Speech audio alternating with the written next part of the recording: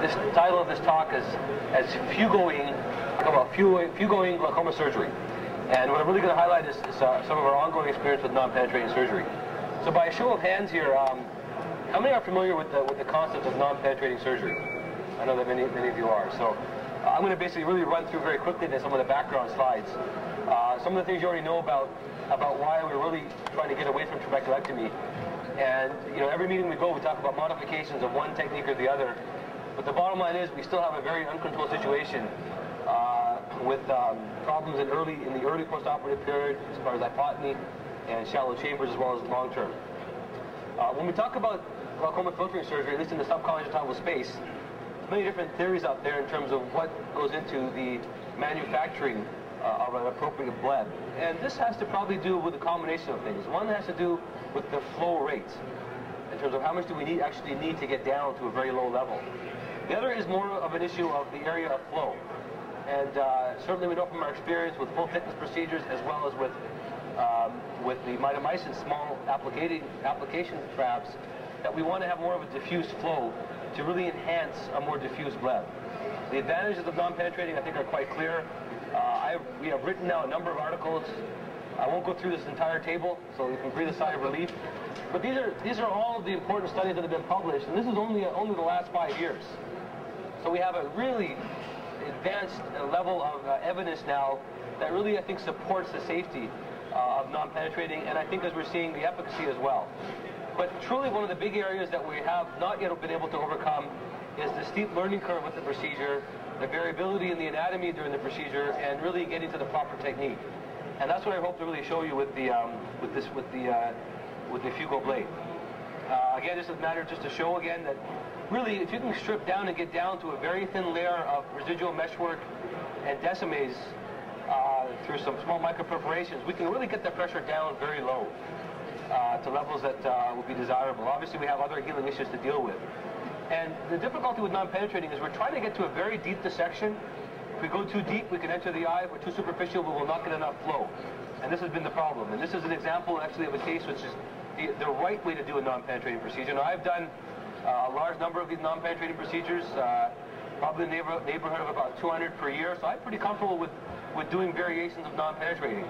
And I teach our fellows this, but there's a steep learning curve. But as you can see here, we're really very carefully dissecting the scleral flap away from the trabecular meshwork stems canal. You can actually see the outer wall of canal here, and you can see the inner wall here. And this is what we're trying to separate with this dissection. Again, this video shows it nicely, but the purpose of showing this is just, we're talking about very minute micron level dissection here that, depending on the patient's anatomy and the surgeon's comfort level, can be very hard to replicate consistently. And this is the message here. But once we get to this level, though, we do have some percolation of aqueous. We don't need a lot. We're not. Some of you may be used to seeing a big gush of flow coming through a trabeculectomy opening. We don't want to see that. We want to see a very nice diffuse flow with the maintenance of the anterior chamber. There's been a number of studies showing that a high rate of failure, mainly due to the fact that we're too superficial with the dissection here. This is an example here where you can see dissection's been done, and what's happened is that the surgeon has left a layer of sclera overlying the meshwork. We have to go back and dissect back. It's going to be very hard. Here, in fact, I managed to actually revive the dissection and get back enough, but these are very difficult when we have this excess tissue, which is a common problem. The other problem sometimes we face is that, as we said earlier, either we're too superficial, or in this case, when we're dissecting open the flap, we get down, we're fairly content that we can start seeing some of the canal, and during the release of the radial incisions, which can be a bit of a tricky maneuver, we see we have a perforation. And this is, again, one of the reasons why many surgeons have not taken to the non-penetrating procedures despite the results here. So what we're really trying to do is essentially remove tissue. We're trying to remove tissue so we leave a very little residual layer of meshwork, that corneal meshwork and decimate membrane. We know by doing this surgically, approaching it this way, we can get a leaking membrane here that is sufficient enough to lower pressure.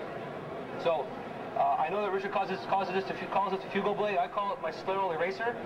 And really, this is a magnificent instrument to ablate that tissue. So, it's quite interesting how we've seen a transition in terms of the use of the Fugo apparatus from capsulotomy, difficult capsulotomies and capsulotomy dissections, moving towards scleral. Dalji Singh, of course, has been a pioneer in the transcellular filtration area.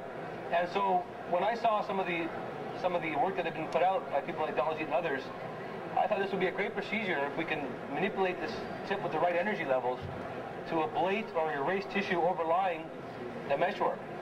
If we do this in a predictable fashion, we can get down to a desirable level like this fairly effortlessly and achieve the results we're trying to get. Now, one of the problems we have, of course, is are we going to leave, as with potentially other devices that utilize high levels of cautery, the problem is, of course, we're worried about scarring. And we know, of course, the properties of the Fugo blade with its plasma-like properties reduce that concern. So this is actually my first case with the Fugo blade using a non-penetrating dissection. The superficial flap is pretty simple to do. It's like we do for any trabeculectomy flap, maybe a little bit thinner than we would normally. And then we identify the spur, we identify some of our anatomical landmarks. And I generally start right around the spur level. Often the meshwork is a bit more, the canal is a bit more posterior. And we've been playing around with the energy levels. I've been actually using lower energy levels progressively. And you see here now, we've basically ablated down, and we actually have gotten down to basically where the canal would be. That's the spur here, and we have a very controlled flow of fluid here. Now, I'm attempting to make the membrane a bit larger. I'm going to show you this first case, but I'll show you my more recent case next, and you'll see some of the differences. But even with this case, it basically did very well, because we have a membrane that we've made. The size of the membrane may or may not be an issue as far as flow. We just want to make sure we get some flow through there. And if I need to, if there is fibrosis, we can always use a laser gonial puncture if that membrane were to fibrose, giving us advantage in the postoperative period. I personally like to use an implant like the Aquaflow to maintain that space under the scleral flap. And that will allow a conduit of aqueous to form within this scleral lake, as we call it. And from there, aqueous will drain through multiple pathways. Obviously, subconj is an important means in this approach. And the flap is tied very loosely. It's just meant to oppose it. Jason, a question? Do you still strip? No, there's no need to strip, because really what you're doing with the Fugo blade, you're actually ablating that outer wall and ablating some of that inner wall, and you're done. So there's no need to strip. Because stripping the inner wall, which you saw in my first video, is a bit of a challenge to some patients, you know, and it's hard to sometimes identify it. Again, experienced surgeons, it can be somewhat routine. The conj flap is tied as per whatever the regular routine is. This situation here, this patient has a number of risk factors. We're actually using mitomycin C here. Obviously a bit of a controversy in terms of using mitomycin, but I think using a large application zone can often help with reducing the incidence of blood fibrosis, which is still an issue with these subconjunctival procedures. After we place the mitomycin, which I place under the superficial flap, we irrigate as we normally would. We haven't entered the eye at this point through the dissection, and we can see our landmarks quite nicely. We can see the glistening spur very well here.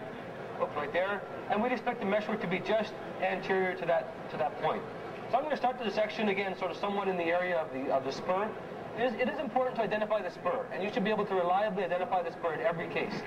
It may be 1 millimeter back from the limbus, maybe 2, 3, 4 millimeters back from the limbus, depending on patient's anatomy and the refractive error.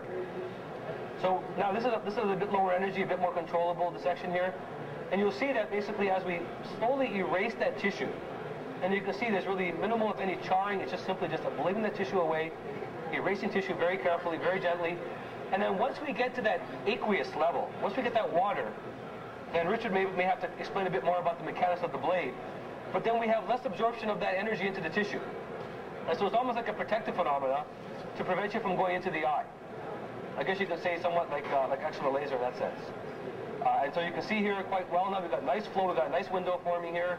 And then I make it a bit more anterior. I could have probably stopped here, but again, I'm pretty comfortable with using this blade, overlying the decimate membrane to get a nice area of flow. You can see here we have nice flow here. We're happy and content that the chamber is formed, and we'll now decide we can stop here and close up. Again, like I said, I like to use intrascleral implant like the Aquaflow. I think the Aquaflow has been shown to be an advantage.